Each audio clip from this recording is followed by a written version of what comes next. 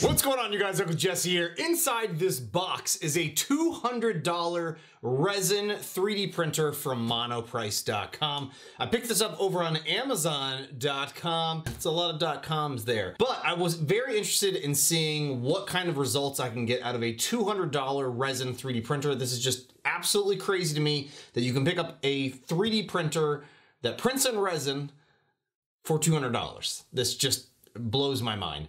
So let's get it unboxed and set up, and we'll take a look at the first set of prints here. All right, let me interrupt myself and my unboxing video. I've already got everything set up. I've already been using it for a day. I want to cut to the chase.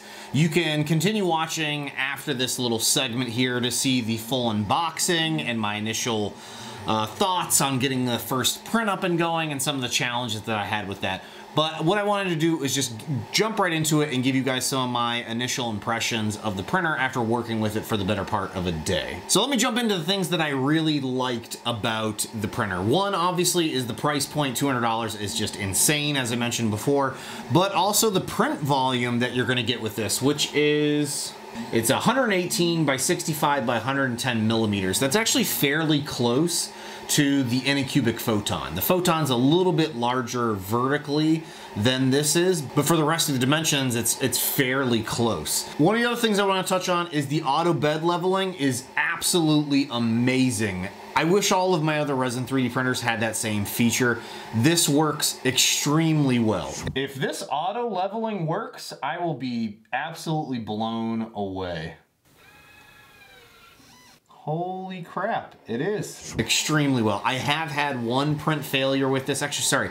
No, I think I had two print failures, but I think that I had to do mostly with user issues, not necessarily issues with the print, and maybe changes to settings that I was monkeying around with as I was doing a bunch of test prints. Another positive is that this printer is pretty quiet. I have this running right now. The fan's not super loud, and the mechanism when it's lifting up and down isn't crazy loud as well.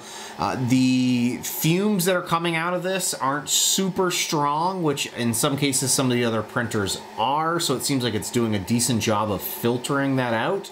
So that's a really good one here. The other thing that I wanted to mention is the color screen is pretty nice.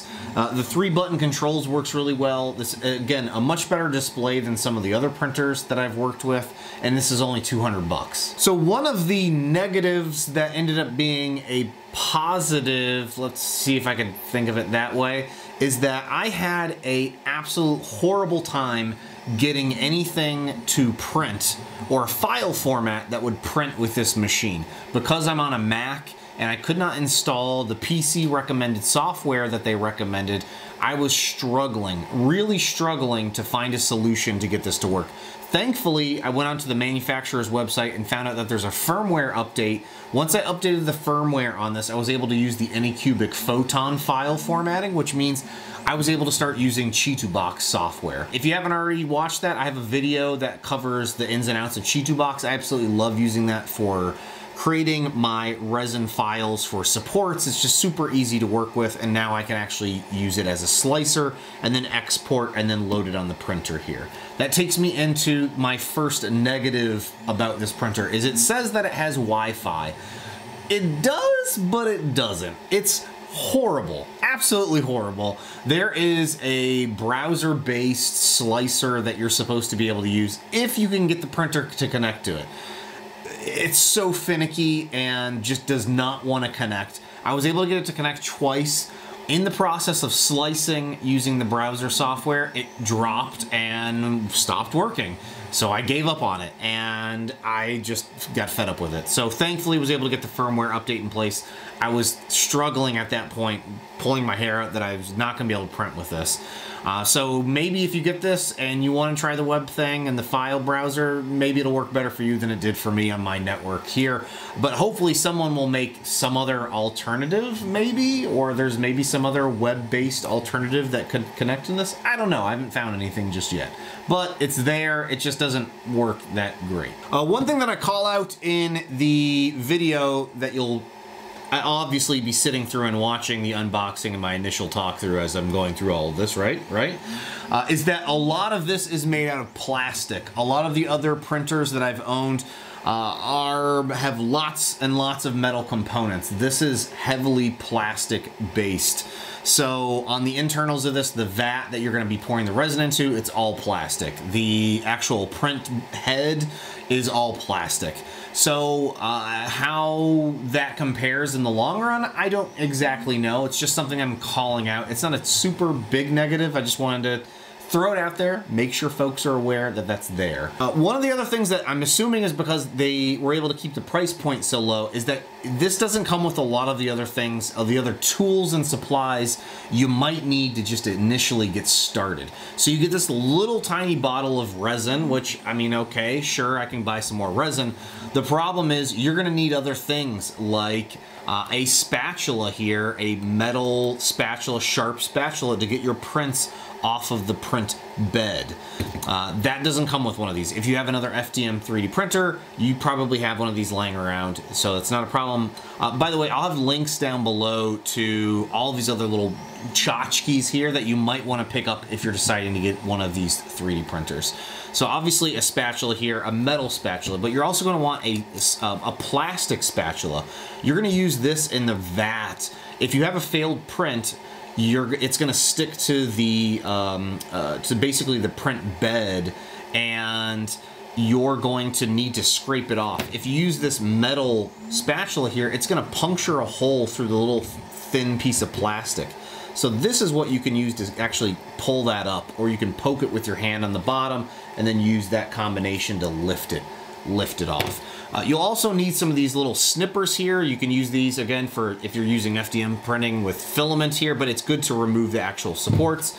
The other thing that you'll need is a funnel, because what's going to happen is you're going to need at some point to change the resin out, and you can't just pour it directly in here. There's lots of little debris that could break free, and so you're going to also need not only a funnel but also the filters. So these are just little paint filters that you can pop in here, then put this in your resin container, then pour it in, and it's going to strain out any of the debris that you might have. The other thing is that you're going to be working with resin, and you don't want that on your hands or in your mouth or in your eyes or anything like that. You're going to need some rubber or plastic or whatever these little medical gloves are. I have buy these by the box of 100, I think, at a time, or 50 at a time. I can't remember the size this is. Anyways, I get these at Harbor Freight, but you can get them on Amazon or Walmart or whatever like that. The other thing that you're going to need is isopropanol alcohol, IPA. Anything over 90% will work really well. You should be able to get these at your local drugstores for pretty cheap. I get them from Walgreens or Walmart. But again, you're going to need that to actually clean the prints after it's printed. The other thing that you're going to need is potentially a curing station, some sort of UV lights, or if you don't want to go that method, you're going to need to just stick these out in the sun. One other thing that I'd recommend getting is if you're going to get the IPA, you need some sort of container to put that in. And there is another YouTuber, and I apologize that I cannot remember your channel's name, and I could not find it for the life of me. But I saw your video, I commented on your video as well, that he called out that, hey, here's a great idea that you can use, which is these pickle jars, these plastic pickle jars. So they seal shut, which is great, but you can put your IPA in there, and then you put your print in, and it's got this little basket, and you can shake it while it's in here, and it's gonna knock loose any of the extra resin, and then your print will stick here at the bottom, and you can just come in here and grab it and pull it out.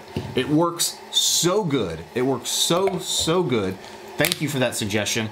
If you post your comment down below, I will add a link to your channel. I feel horrible that I could not find it. I was like looking for 10 minutes here before I started recording. Again, I have a print going here. It's one of the these little figurines. I'm reprinting them again. Again, just the biggest issue I have right now is the layer lines. If I can find a way to solve this layer issue, I don't know if it's a print settings, I don't know if it's the printer, but the prints look decent. It's just the layer lines that I'm getting here just really take it away from being a really amazing printer for a $200 price point. I will say with the layer line issue, I can't seem to see any of that on the test pig file that they provide you and you initially print. Really not seeing that. So I'm thinking it is down to something with the settings, because all of my other files, I can see it vaguely in some of these prints. Even the clear prints here, the calibration prints, I can find those. And I should mention as well, I did find a Facebook group. So someone started a Facebook group. There's only maybe a dozen or 2 dozen users in it so far. But if you're interested in this, I'll have links down to that as well, because we're all collaborating and trying to figure out and sort these issues together, because it's such a small community of users that have just recently acquired the machine here. But yeah, keep watching. I'll be going through the unboxing and setup and the initial prints of this, and you'll hear my reactions as I'm going through all this. I just want to say thanks in advance for watching, you guys. This is already way longer than I want it to be, and it's going to be even longer than this. So I just want to say thanks for hanging in there. If you're interested in this, again, I'll have links down below. I'll be doing some follow-up videos for this for sure. Make sure to follow me on social media. I've been posting tons of stuff on Twitter and Instagram on both, any of the prints, I should say, with this. And looking forward to getting this a solution in place for this. And if not, I'll just send it back to Amazon. That's why I bought it from Amazon. It'll be easy to return. So, hey, thanks again for watching, you guys. I'll see you next time. Bye now. It's saying that you should go online and look at the manual. Looks like I've got my power pack, power supply there. I also have a very tiny bottle of resin. I'm assuming for 200 bucks, this is gonna be very bare bones. Sorry, also inside that box that I threw on the ground, it looks like there are some parts here and a 16 gig micro SD card and some wrenches that I'll probably need, a silicone pack here, and the printer. So what's really cool about this is, again, it's 200 bucks. One, it's an awesome price point. Two, this thing is fully assembled. It's should, fingers crossed, this will just be pretty much plug and play. So Monoprice over the last few years has been getting into the 3D printing scene. They pretty much just rebrand some other company's 3D printer. I'll have to look up whose this actually is. I don't know off the top of my head, but it looks like a pretty nice small unit here. And yeah, it looks like I'll have a little bit to unwrap here to get this actually going and set up. So here I'm going to readjust the camera, get a little bit zoomed in so you guys can see a little bit better view of what I'm doing.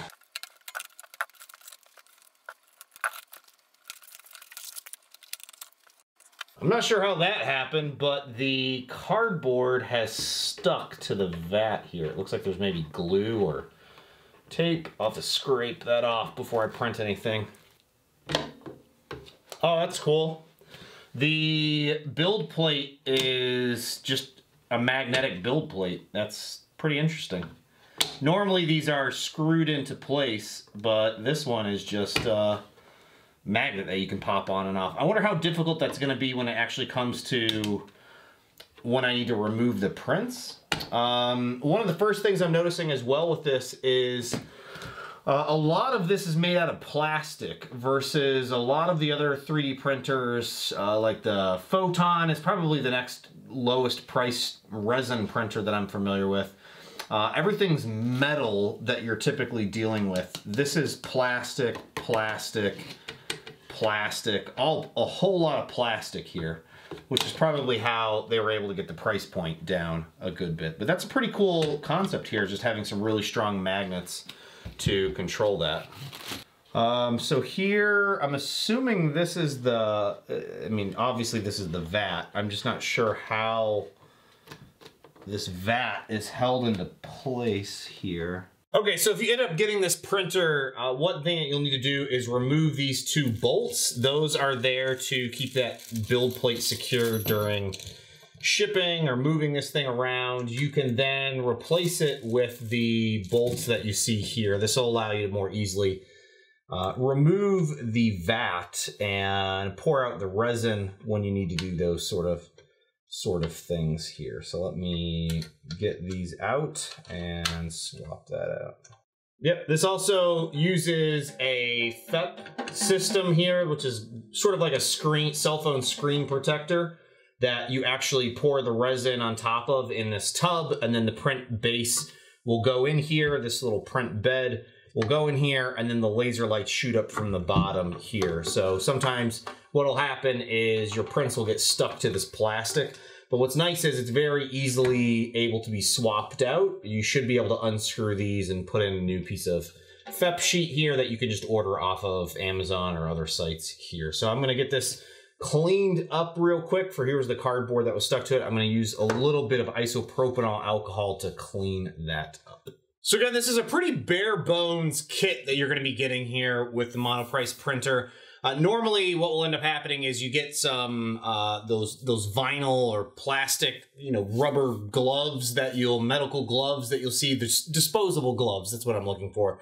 Normally it'll come with a few of those, maybe a strainer to strain out the resin, maybe a little bit larger bottle of resin. All of those things aren't really necessary and probably helping keep the price point down. One thing that they did not skimp out on, which I was kind of expecting them to, is it does have a nice 8-foot long power cord. I mean, I don't even think some of the other more expensive printers have an 8-foot power cord. They're usually 5 or 6 feet. 8 is absolutely awesome for me, so I can string this power cord wherever I need it to go. So here, let me plug this in and fire this on up.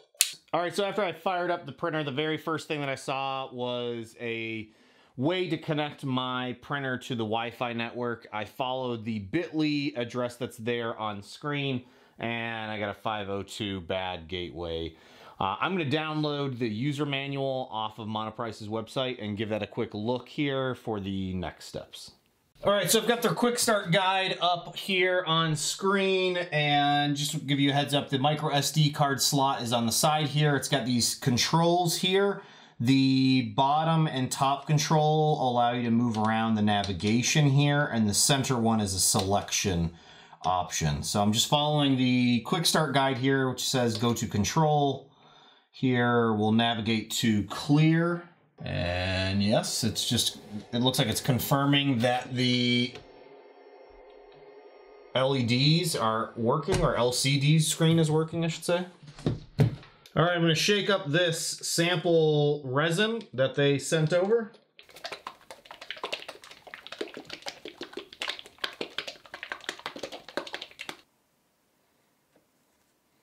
Man, that is a tiny amount of resin. That barely covers the base there, but I figure that should be enough for this test print. We'll see. I'm gonna make sure this is on, which is interesting. I mean, normally you have to level these. This has an auto leveling feature, so we'll see how well this actually works here.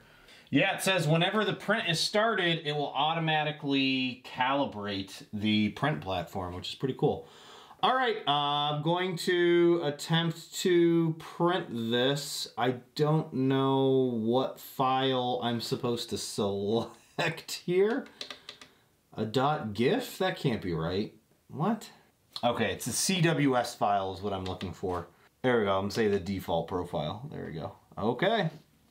Man, it's got a color screen. It's not touch screen, but it's a color screen. If this auto leveling works, I will be absolutely blown away. Holy crap, it is. It just used this little gear mechanism to readjust the bed within the vat. That's super cool. Yeah, now it's printing. All right, let's see how this looks. Oh, it printed something. Let me put these gloves on. Oh man, that's a little awkward. There must be like a way that I think I twist it. Oh yeah, I'm just supposed to twist it off. All right, here are 2 little test pigs. Pretty interesting, pretty cool. I'm gonna have to find some other files here real quick and get those set up and get some more prints going. Let's check it out. All right, let me get this cleaned up and see how it turns out. I ended up using Cheetu Box Slicer to create this test print file that I was able to print after updating the firmware. I'll go into more detail on that in just a minute, but pretty cool. All right, here is a little test print file that I created. I just printed this off. They're little calibration posts that you can use. They take about 15 to 30 minutes depending on your settings that you use for the printer. And available on Thingiverse, I'll have a link down below. These turned out, they look like they came out really, nicely. So far, this is working much better than I anticipated.